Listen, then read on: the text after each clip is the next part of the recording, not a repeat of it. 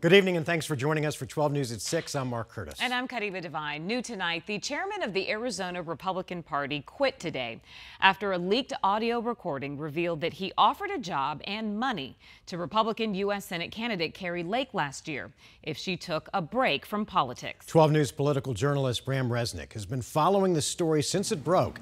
And Bram, both sides are trading explosive claims in this one. That's right, Mark. Former Arizona Republican Party Chair Jeff DeWit is accusing Kari Lake of blackmail. She's accusing him of bribery. And their party is leaderless as its likely presidential nominee comes to town. Arizona Republican Party Chair Jeff DeWit tried to make Kari Lake an offer she couldn't refuse. There are very powerful people who want to keep you out.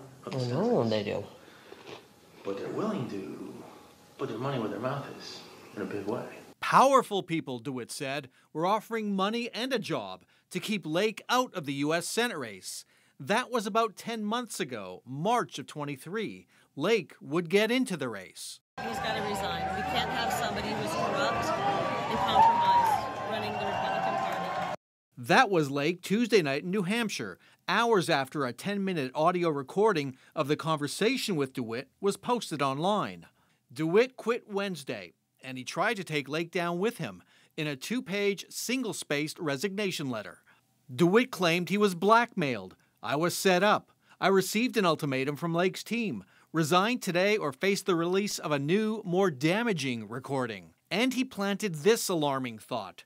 Her habit of secretly recording conversations is obviously a concern, given how much interaction she has with President Trump. Lake, a former TV news anchor, was wearing a wireless microphone during her conversation with DeWit, apparently without his knowledge.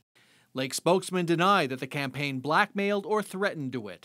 Kari Lake is an extremely ethical person who rejected Jeff DeWitt's multiple attempts to offer her money and corporate board seats in exchange for Kari not running for public office. Now, all this comes as the likely Republican nominee for president, Donald Trump, heads to Phoenix Friday for a campaign rally sponsored by the Republican Party. And the party's annual meeting on Saturday, usually an election year pep rally, will be leaderless.